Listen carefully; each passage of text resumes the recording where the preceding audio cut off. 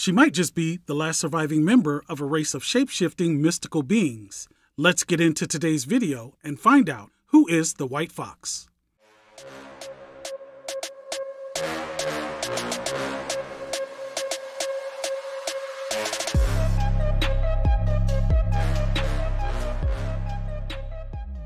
Her true name is Ami Han. She grew up in a small hidden village in the Namsan Mountains of Korea.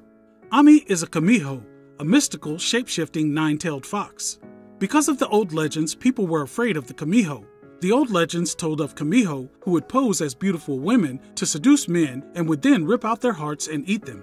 Although no kamiho had eaten a human heart in over 100 years, the legends still persisted and the kamiho were hunted. One day, while Ami was still very young, she wandered close to a small town which she had been warned to stay away from. She met two children and hung out and played with them all day. But when the children's parent saw Ami with her white hair and pointed ears, she knew exactly what she was and quickly got her children away from her. So it was probably no coincidence that just 3 days after her interaction in the town, human hunters and samjoku showed up hunting the kamiho. Samjoku are three-legged dogs that are skilled in hunting and killing kamiho. The hunters would go on to slaughter the entire village of kamiho, all except for Ami, who was able to hide. Poor Ami had to watch silently as the others in her village and her mother were killed. Ami was then taken in and raised by her aunt and uncle, who taught her to blend in and not stand out. She dyed her hair black and quit shapeshifting. When Ami began high school, she became friends with a girl named Sul. Sul's father had gotten himself into a bad situation and owed a gang known as the Youngsung brothers money. When he was unable to pay them back, they kidnapped Sul. When Ami was unable to get in touch with her friend, she became concerned about Sul and went looking for her. She used her special abilities to track down her missing friend. Although Ami had sworn off using her powers and shapeshifting so that she wouldn't be discovered, her friend needed help, so Ami went for it. She used her abilities to take out the gang members that were holding her friend hostage. Then after freeing Sul, Ami was approached by the South Korean National Intelligence Service. They had witnessed her unique abilities during her rescue of Sul through surveillance. They offered Ami a job, which she accepted, and she began going by the codename of White Fox. White Fox has superhuman durability, agility, stamina, and speed.